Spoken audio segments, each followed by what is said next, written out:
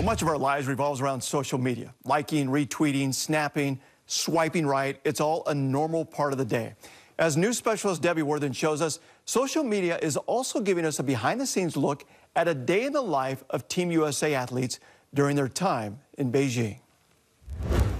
She had an opportunity to do something really special out here, and Olympic champion. I'm speechless. The friendship between speed skater Erin Jackson and Brittany Bowe became much more apparent during these games.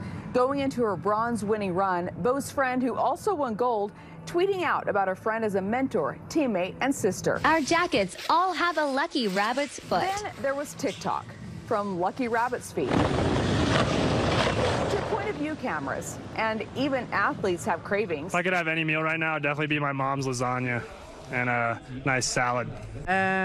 Some Swiss food, because currently I'm just eating rice all day, but I mean I like it. Just plain messing around.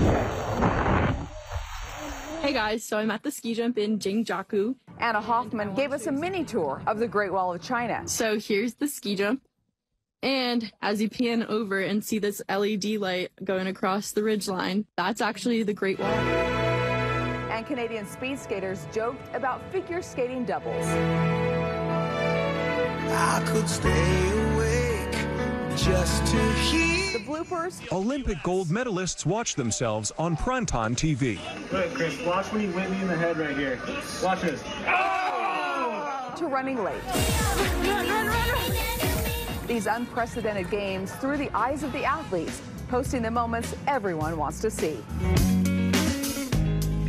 Debbie Worthen, KSL News.